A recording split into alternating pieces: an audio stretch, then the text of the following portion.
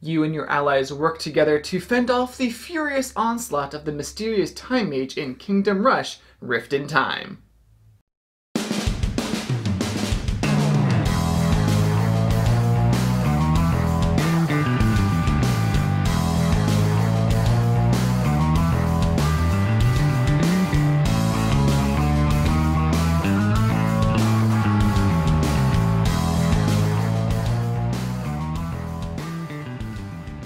Welcome to Tantrum Studio D. I'm Kevin Delp. And I'm Intern Dan, and today we're going to take a look at Kingdom Rush by Lucky Duck Games and Ironhide Games Studio. It's a 2 to 4 player cooperative tower defense game. It's based on the mobile game of the same name. It takes about 60 to 90 minutes to play. And we're going to look at the prototype components.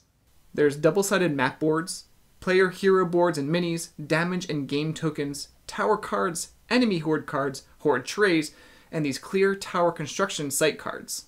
During the game, you'll have cards with enemies on them entering the path trying to get to your base. You and your team have to work together to play your tower cards and to move your heroes in an effort to destroy the enemies and save the day. You win the game if you eliminate the portal cards as they come through, but you do lose if too many enemies escape or if one of the portals escapes. To set up the game, first choose which scenario you want to play and set up the board accordingly. Lay out the board, the construction site locations, place the starting waves of enemies, and give each player their starting towers depending on their hero and how many players are in the game. You'll also create a spawn deck of enemy cards and portals. Finally, place 7 life on the exit point. During the game, everyone will take their turn at the same time. You're working together to try to find the most efficient way to defeat enemies on the path. On your turn, you can play any and all of your tower cards onto one of your construction sites. If I'm purple, I can only place my tower on a purple site. Any towers I choose not to play are then passed to the player on my left. We'll talk about that a little later. When you play a tower, immediately place damage on the horde card according to what your tower says. The archer, for example, can shoot at a range of 2, while the mage can shoot this corner piece, but only at a range of 1. You also have to keep the damage in the same orientation as is shown on the card. You can also move your hero onto a horde and use either its basic attack or a special attack if you've purchased it. Once you've covered up all the enemies on a card, that card is defeated and will be destroyed. Once you're done playing any cards and using heroes, remove any destroyed horde cards and receive gems as shown on the back of the horde. Your heroes will take damage if they were on the destroyed card. You then advance any trays that were not destroyed. If you have a hero or soldier on the card, they stop any movement, but they also receive damage. Next, new enemy hordes will enter the path. If a tray would move or spawn into an occupied space, it skips forward to the next available space, so make sure you leave room. Now you can upgrade towers. Any towers that were passed to the left instead of being played get upgraded to the next level tower. This new tower will be stronger, but will also be critical in taking down those portals. You then pick up any tower cards you played and put them back into your hand. Finally, you can purchase new towers or new hero abilities if you have enough gems. Keep going through these steps until you've destroyed the enemy portals or until your enemies have overwhelmed you. These horde cards range from pretty easy to a tough challenge. Some cards have extra speed, which will make them move twice if you don't cover them up.